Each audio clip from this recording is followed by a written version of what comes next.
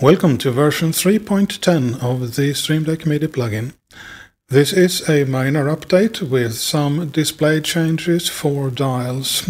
The same changes are made for the generic MIDI and the Mackie control dial.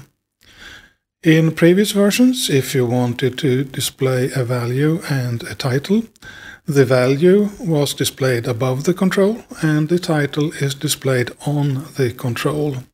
There is now an option to swap places, so you can have the title above the control and the value on the control. There is also an option to have both the title and the value in the same place. And when you move the dial, it will show the value, and when you let go of the dial, it will show the title. The text and background colors are now moved to a row of their own. They are no longer associated with the title and value.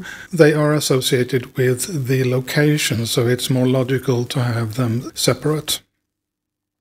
Wherever the title is displayed, there is an automatic font scaling implemented, so if you have long titles, they will be displayed with smaller fonts in order to fit all the characters in the available space. So if I make this title longer, you will see that the font size will be progressively smaller.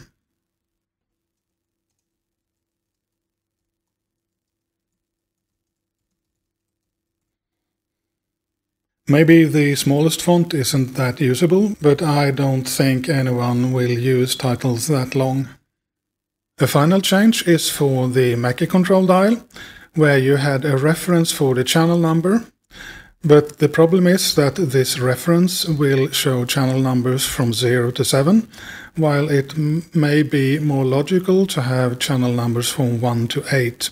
So there is a new reference when you can have channel number 1, which will show channel numbers from 1 to 8. That's all for this update. Thanks for watching.